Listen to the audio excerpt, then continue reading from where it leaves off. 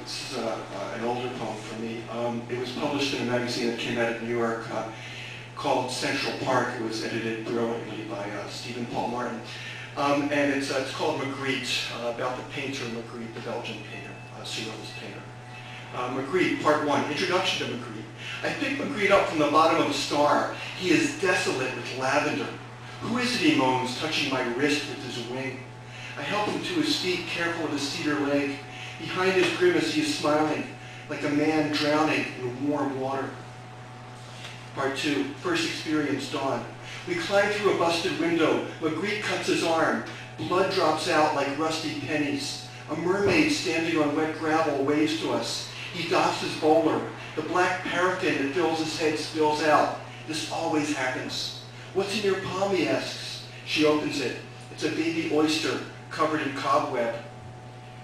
Part 3, Second Experience, mid-morning. The day is as gray as a million salmon eggs. One sun-pocked building catches my attention. No, he says, under this arch.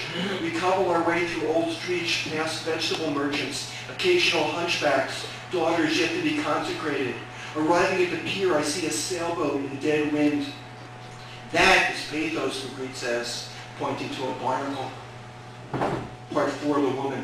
She folds and unfolds her kerchief, folding her eyes in her lap. Her fingers are long and drawn and thin like hollow reeds or scabbards. She is all meekness, all pastel.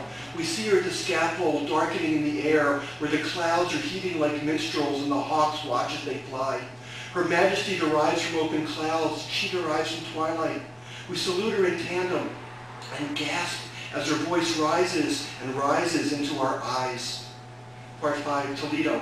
That evening, stepping over lengthening shadows, we're in Toledo, where the moon appears as the white bone of a rose, where 4 clouds create the horizon, where 4 sounds echo through the trees. At the curtain of the city, we come across a thin strand of finger belonging to El Greco. Give that to the woman, says Magritte. She has more need of the digit than we. Part 6, Bedtime Narrative. And on that day the Creator said to speech, what makes your skin flat like the river? I shall give you wounds to perform in your flesh, so that you may never be plain to me. And he was pleased with the lesion which he called silence, and touched his lips to the sky. That place today is forbidden to birds. Part 7, Waking. Now the tendon of God is stretched to plain view. 1,000,000 onions have been carried to the mirror. Long birds fly in broken formation, all as amethyst and milk. Without warning, the white sword crashes down on orthodoxy. The sky splits open like hell's abortion. A Saracen sun advances on Magritte. Oh.